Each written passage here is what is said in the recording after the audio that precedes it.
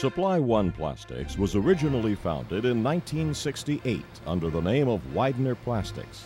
The company's founder, William W. Morris Jr., started the company as a steel rule die repair company that quickly changed to packaging and thermoforming. William W. Morris ran the company until his untimely death in 1994. The company was purchased by his son, David W. Morris, in 1997, who was the owner and president until July 2000. In 1999, David Morris was approached by Supply One and its founder, William Leith. Mr. Leith's goal was to add thermoforming packaging to an already growing national packaging company in order to provide interior packaging protective capabilities.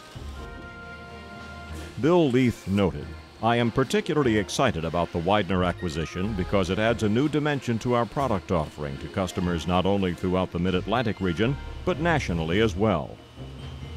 Widener Plastics joined the Supply One team in July 2000.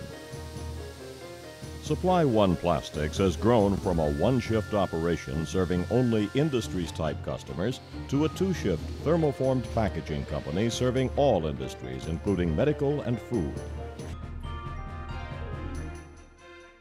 Supply One Plastics manufactures thermoformed plastics using various types of raw materials to meet our customers' needs. Materials range in a variety of thicknesses. Various material options are available: PET, PETG, HDPE, polystyrene, oriented and high impact, flocked HIPS, polypropylene, conductive and anti-static materials. A plentiful stock of raw materials are stored on hand or can be ordered as needed to provide quick turnaround. All materials are inventoried and are able to be traced back to our vendors. Supply One Plastics is able to meet customers' material needs to service medical, food, industrial, electronic, and cosmetic industries, and many more. The inline post-trim machines take roll material, transport it through an oven station where the material is heated. It continues to the form station where the material is formed into the mold and then cooled to set the plastic. The formed tray then indexes to the trim station to get cut out.